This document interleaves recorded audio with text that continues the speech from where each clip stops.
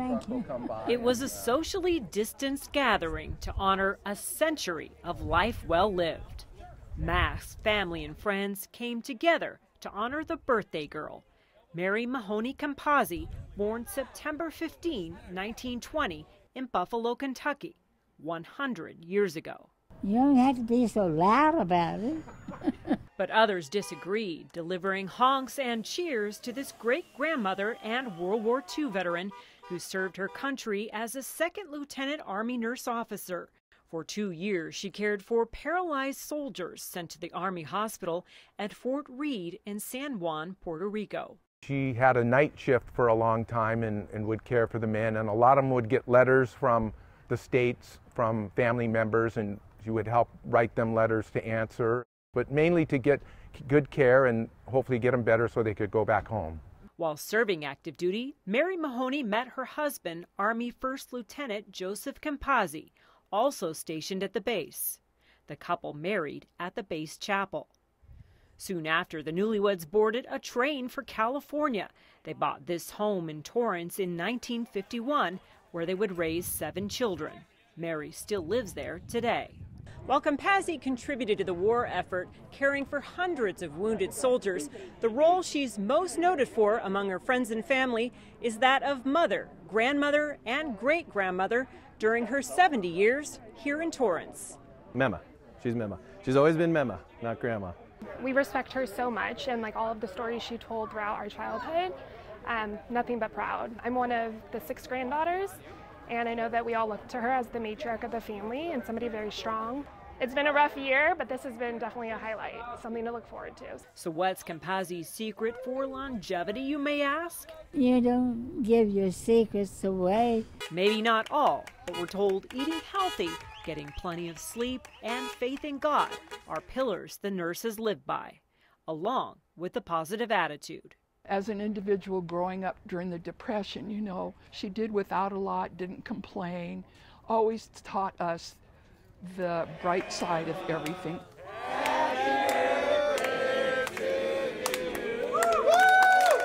But one thing that's no secret, it's been a life surrounded by love. For Torrance Citi Cable, Colleen Farrell.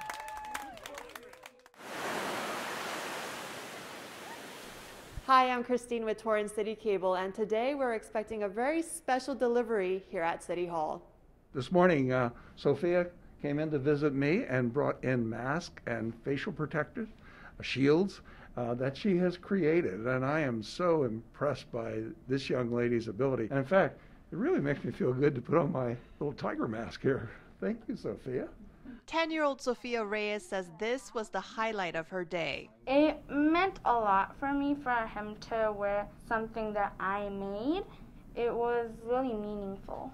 What started out as a 4th grade school project evolved into a movement to help others during COVID-19. And I thought that my sister was also going to go back to school, so I tried a lot of different face masks on her and on me, and she tried on one of the prototypes that I made, and she was more comfortable with the cloth face mask and the face shield. She drew each animal design on Dad's computer and used mostly household items.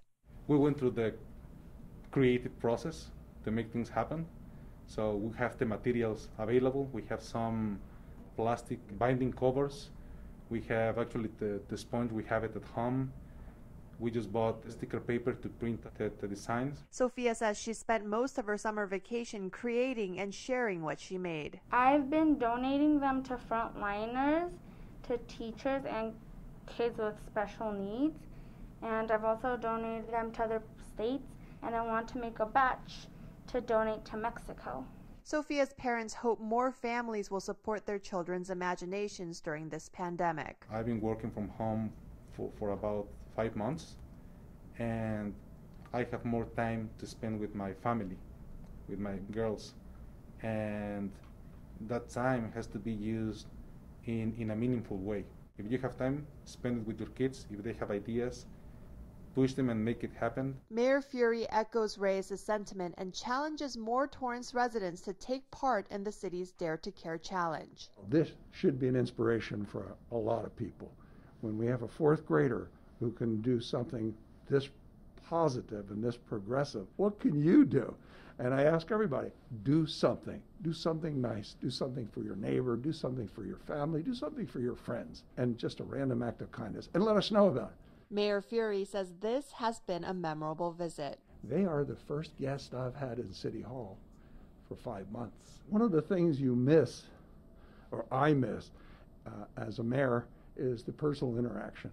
That is what I always say, the best part of being a mayor. He hopes more people will continue spreading kindness throughout our city as we continue navigating through this time in history together. It's the Torrance way. It really is. And it's the Torrance family. And it's not just one family, it's all 148,000 or so people that live here. We're all one big family. At City Hall, I'm Christine Lee. Hi, my name is April Numamoto, and I'm going to do a short little demo on how to paint on glass. I work for the City of Torrance in the Visual Arts Department, so I hope you come and take a class. It's very simple. We use special paints, and I'm going to show you how we're going to kind of etch our glass so that the painting will go a little smoother and easier. Here are a few little samples where I used special paints, and we do a special outliner, and these are all permanent on glass.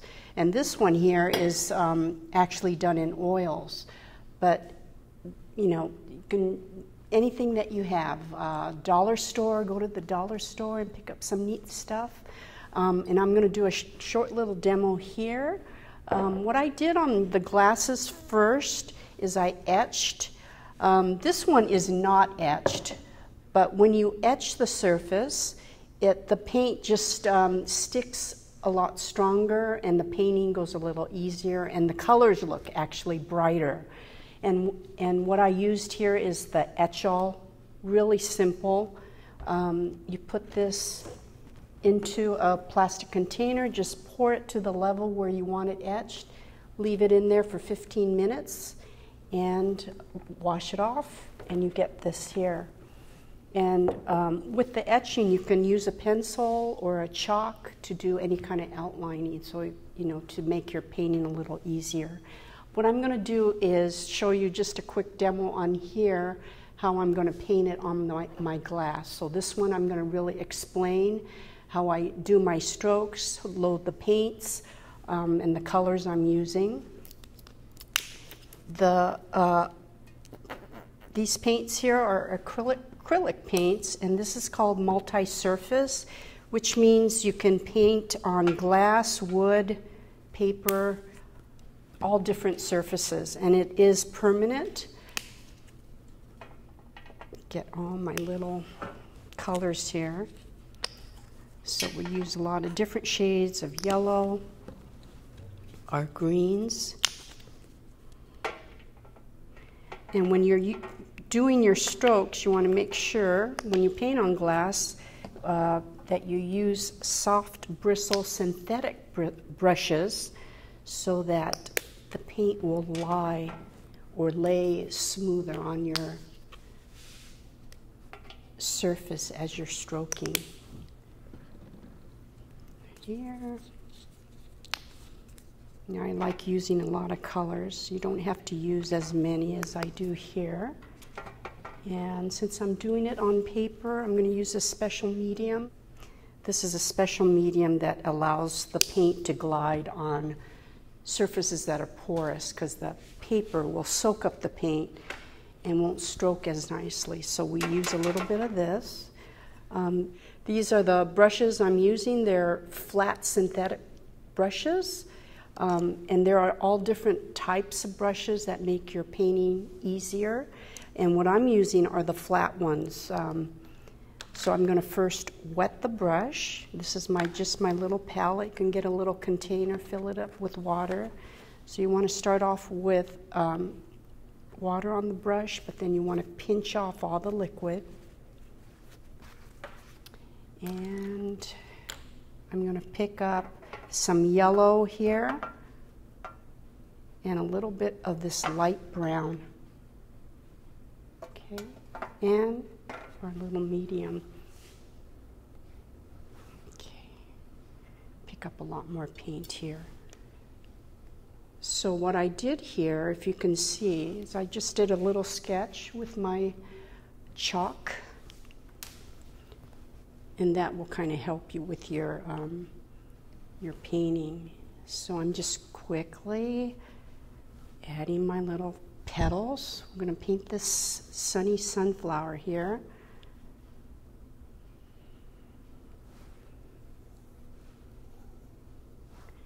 And I'm laying my brush, loading it really well, has a lot of paint. Go close to the center and just pull. So touch my chisel, and your chisel is the very bottom of your brush. So I'm touching right there on my chisel, push down a little bit, and slowly lift upwards. So this painting has several little layers. So we're going to first do our, okay. So touch, push down, slowly release, drag your chisel outwards. Okay, and then we're going to paint our center with this brown on one side, and then I'm going to pick up a little bit of the dark brown, touch of black. So there's 3 colors loaded on here, and I'm going to pounce, pounce, pounce, pounce.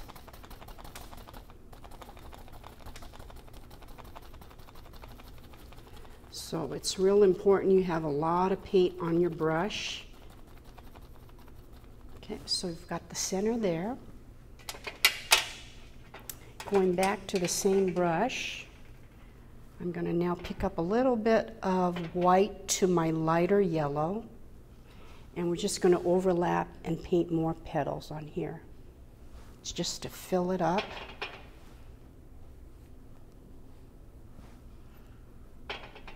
So chisel, push down, always picking up more paint. And this medium with a lot of paint allows the paint to just glide on your surface. Because on paper it's very porous, so this kind of helps. Okay, so something like that there. Now I'm going to paint my leaves. Clean this out. Get all the paint. And you want to make sure you pinch off all the liquid. And I'm going to load my brush with my dark green and light green. So I'm kind of doing half and half here. Dark green on one side and the lighter green on the other opposite side. Push down and blend. And I'm just going to soften that bright green a little bit with a little white. And you can even use a little yellow. Okay, so I've got my blended, and this is, and what I see here is what it's going to look on the paper here. So right now I'm taking the heel of the brush and just kind of filling in the center area of the leaf.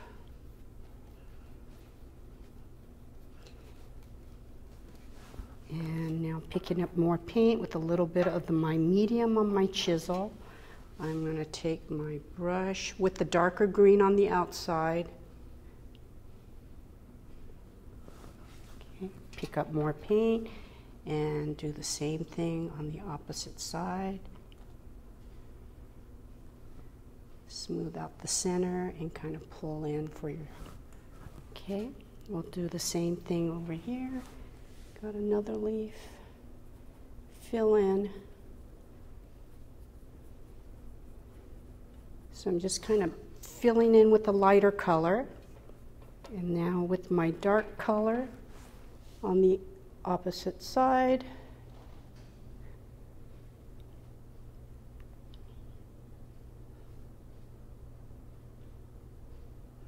And pull out your, and we'll do a few little leaves here, okay? And I'm using the big brush here because our surface is a little larger here. Demoing. Maybe a few little ones here. So get your nice skinny lines, just drag the chisel, place my chisel on your surface, push down a little bit and slowly release the pressure.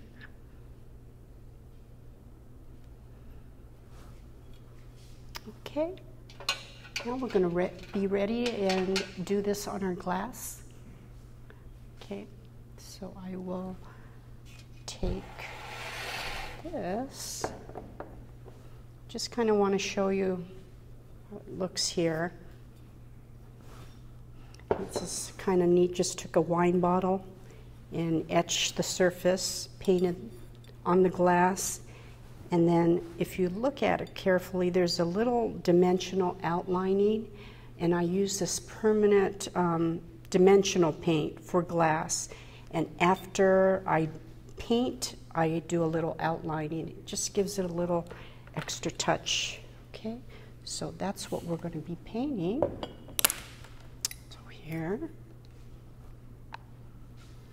I took my chalk. So remember, when you etch it, chalk does stick. So you can use chalk or a pencil. So I kind of sketched in my area there. So let me get a smaller brush. And since I'm switching my surface to glass, I'm using brushes that are a little bit softer and not as stiff. Okay, same brush, a little bit smaller too, because my surface is small. Wet the brush, get all the liquid out, pinch, pinch, and pick up my colors again. So same thing, using my different shades of yellow.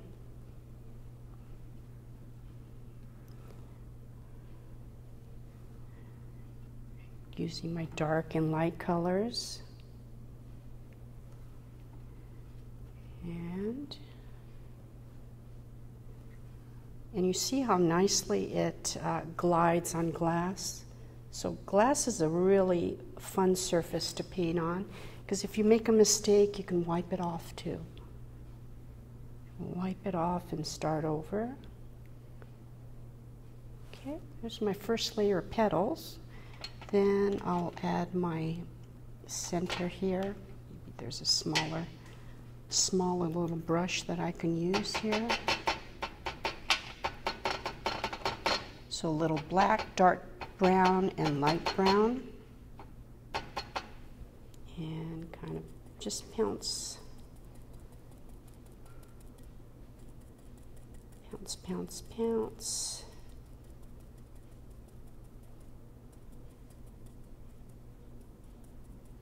Okay, by double loading, it allows you to get that dark shading on the bottom, a little bit of darkness at the top. Just going to add a little more brown on the top.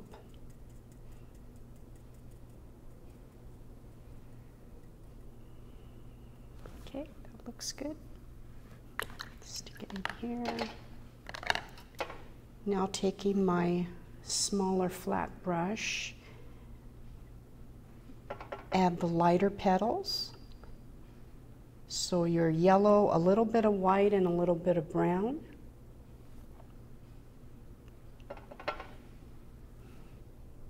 Touch.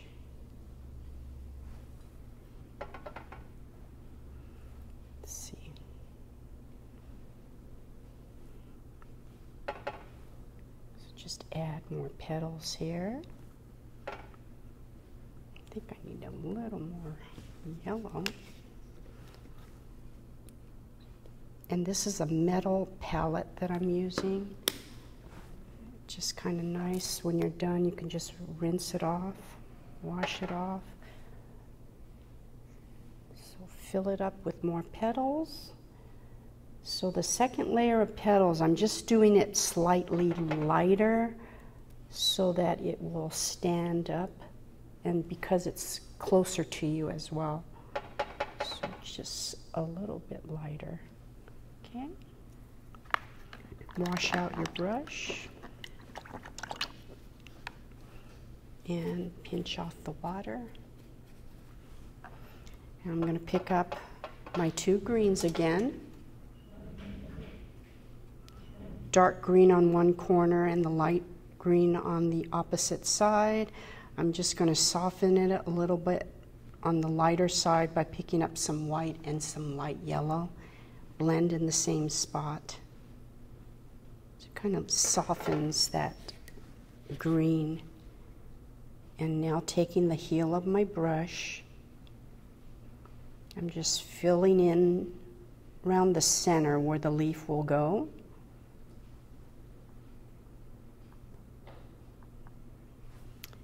Load with more paint and with the dark green on the opposite side or outside.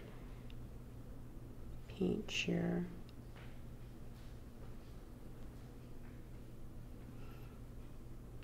okay. So there's one leaf there. Let's add maybe another one over here. And remember, if you make a mistake, you can just rinse it off and start over.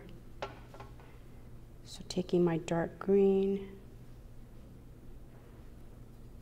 so right there, I wipe that off. Got to always have a lot of paint on your brush. And push out.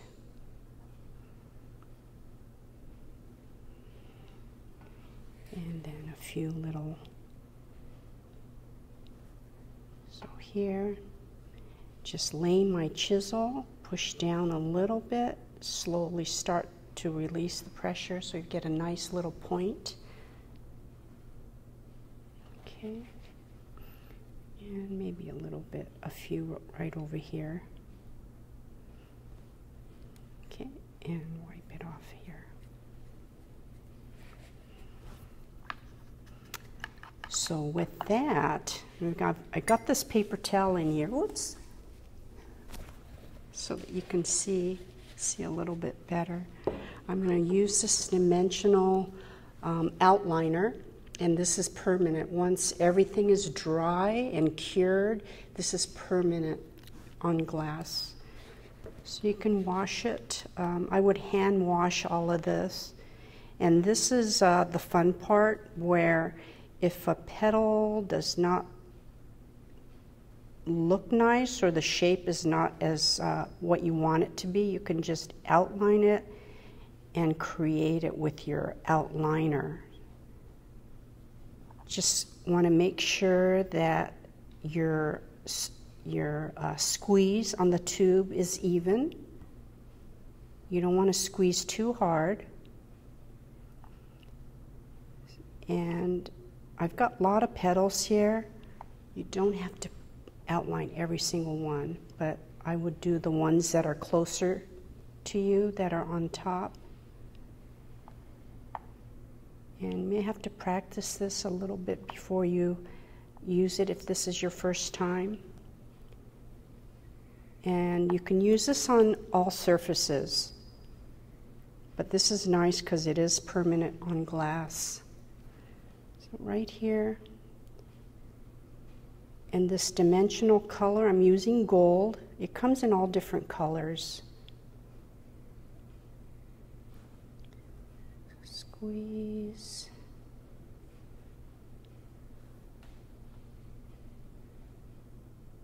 And okay, those are the petals. Now just kind of do the center here.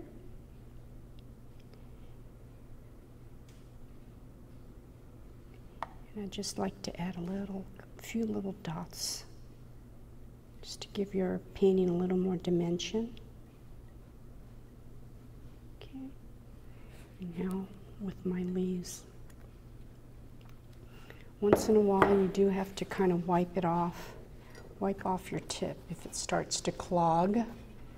Now if it does start to dry out, You can repuncture the opening there with a little pin, and you want to hold this kind of like a pencil, and you squeeze with your thumb here. And when you're outlining, it doesn't have to be right on the edge of your painting. Just a few little veins. So this just gives it a little more detail. Here.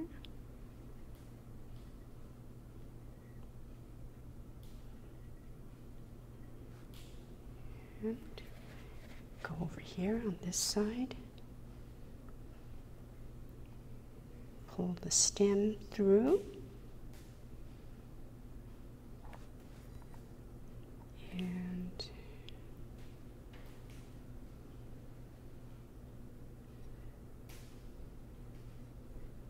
so a few more veins here.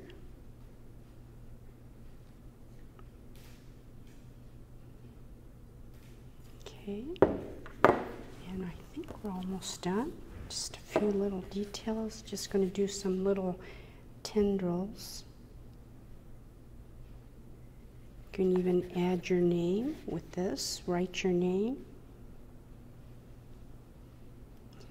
And any chalk lines, remember, you could just, after all this dries, you can just wipe it off, hand wash, and it will last you a long time. Hope you enjoyed the video, short little video, and give this a try. It's a lot of fun.